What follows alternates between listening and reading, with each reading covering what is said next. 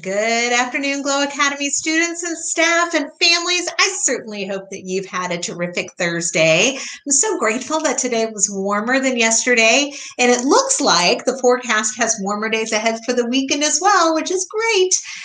One more day until we officially start spring break. Whoop, whoop. I know we're all ready for a little bit of a break, even though we're all home thanks to COVID-19.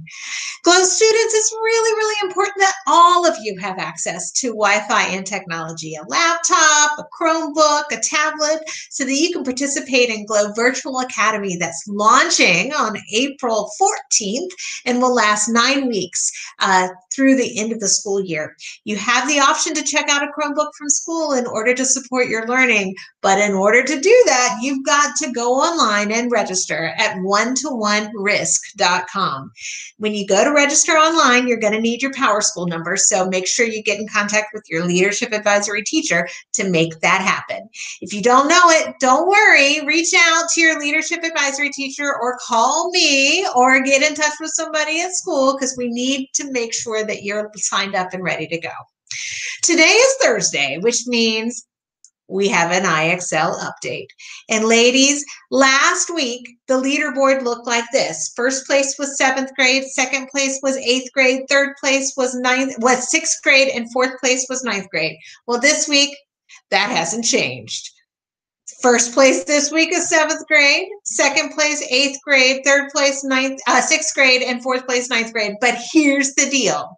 This week, all our grade levels have increased their total numbers of items answered substantially, which is great news. And 8th grade is so close to 7th grade. They are only 30 questions away from taking the lead. And I hear that Miss Jones and Miss D has thrown down a challenge for 8th graders to get over that hump. So 7th graders know the 8th grade is in the hunt. Ms. Tomlin says the following 7th graders have completed 6 math lessons to be part of this week's IXL Challengers. And that goes to Zainab, Yadira, Afra, Ashley, Vanessa, Shakima, Cadence, Sarah, and Tessiah. Excellent job, ladies. There's 2 more days of the challenge, so we expect some other 7th graders to rise up and meet that goal. Ms. Herman says that each day she gives a challenge on Google Classroom. And yesterday, Jessica accepted that challenge and she measured in the area and perimeter of each room in her house and is building a 2-scale house model. Well done, Jessica. She also wants 6th grade to know that Colby is a rock star and has already mastered 25 IXL standard areas. Excellent job, Ms. Colby. I want to give a big shout out to all the Glow faculty and staff who are working extra special hard to make sure that we're ready to launch Glow Virtual Academy when we come back from spring break. Well done, Glow faculty and staff. You guys are awesome.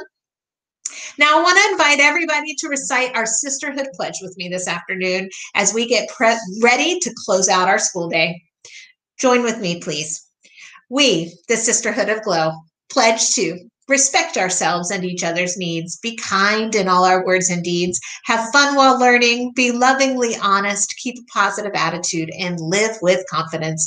To achieve our goals, we use our minds, and we never leave a sister behind. We are strong. We are brave.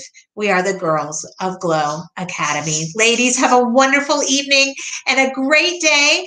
This final day tomorrow before our spring break begins, and reach towards that vision of high school graduation, college enrollment, and a lifetime of professional and personal success.